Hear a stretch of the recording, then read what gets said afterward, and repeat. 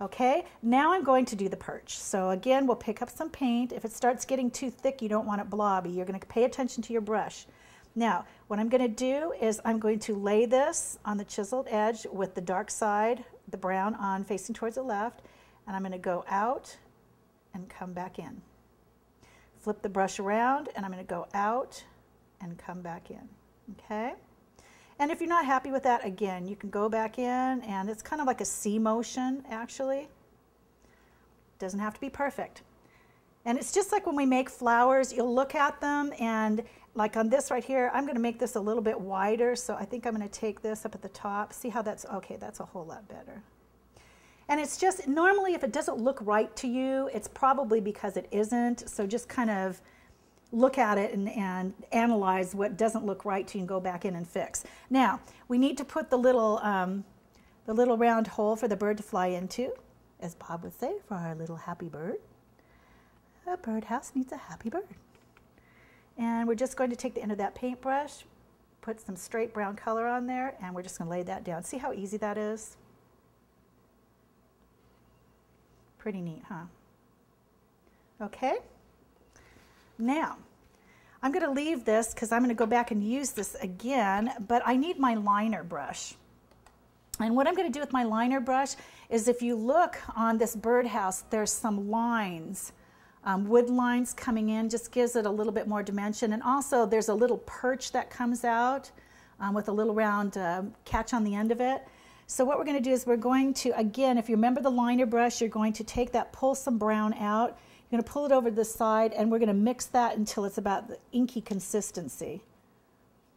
And then we're going to twirl that brush out to a point. And then what we'll do is we'll go ahead and make the perch, pull the perch out. Remember, pinky up on this. Okay? And I would take, again, you're going to take the end of this brush, and we just need a little circle on the end of that there. That didn't sound like good English, did it? And then you go ahead and pull that out. Okay, on the lines, we're going to go in and pick up some white on this, because if I do too dark on this, you're not going to see it anyway. So we're going to mix that in, mix some white in with that, and then pinky up, I'm just going to pull some lines in. See how that, you can see that now? Okay, and just practicing till you get it. Okay, now, the birdhouse has to have a roof on it. Now, we're going to go ahead and do some wisteria on this. So the wisteria is, you see some purple and white wisteria, and there's some green moss going on that. So we're going to pick up our scruffy brush. And I think now that I'm not going to use this, we're going to go ahead and clean it. And again, remember, whenever you buy these trays, you'll see these ridges in it, and that's what those ridges are for. They're not decoration, they're to get that paint out of the ferrule. And as you can see, I'm straightening my brush out before I put it back in.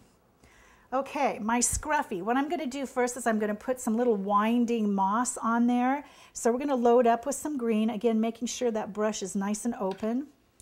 And let's put our brushes back up here. Okay, and we're going to load up with some white and some green. And again, if you want to mark these, when I first started painting, I did, because I was so excited that I got a stroke out of my brush that I forgot which color I was using. It's like, woohoo, I'm painting, but oops, I'm not paying attention. Okay, and then what we're going to do is we're just going to start pouncing on this. So I would say I probably want it starting about here. And see how I'm just pouncing that? I'm actually going sideways right now. And you're going to take that up to where you want it.